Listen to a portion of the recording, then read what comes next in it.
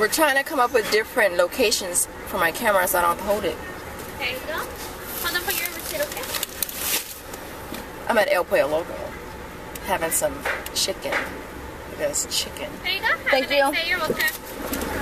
It's the meal of champions. Alright? So listen. Look, somebody asked me the other day, had sent me a message the other day asking me about what do I think about, you know, eBay and stuff. Alright? Selling your stuff. Selling your stockpile stuff on eBay. Somebody asked me what do I think about people doing that. Honestly, excuse my language, I don't care what people do with theirs, what they get with what they do with what they get. I don't care what people do. It's your own freaking personal preference. It's your own freaking opinion. It's your life. Do what you want with your own stuff. Would I sell my stuff on eBay? Hello? Gas prices is $5 a gallon. If times got that desperate, hell yeah, I would list all my on freaking eBay and sell it all. I know I'm probably gonna get some thumbs downs for it, but you know what? It's okay. It's alright. It's only my opinion. Like, seriously. I probably would. You know?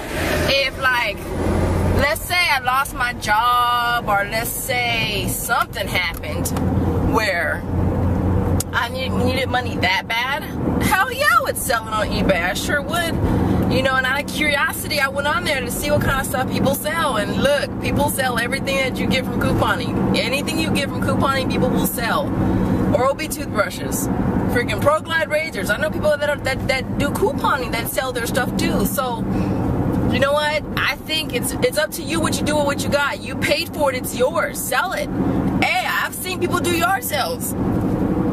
I ain't judging nobody, you know, just like I said, if it came down to it and I have to open my door and invite people in, put signs up and invite people into my stockpile room to shop, I sure freaking would if I had to, let me tell you. If it came down to something like that, sold.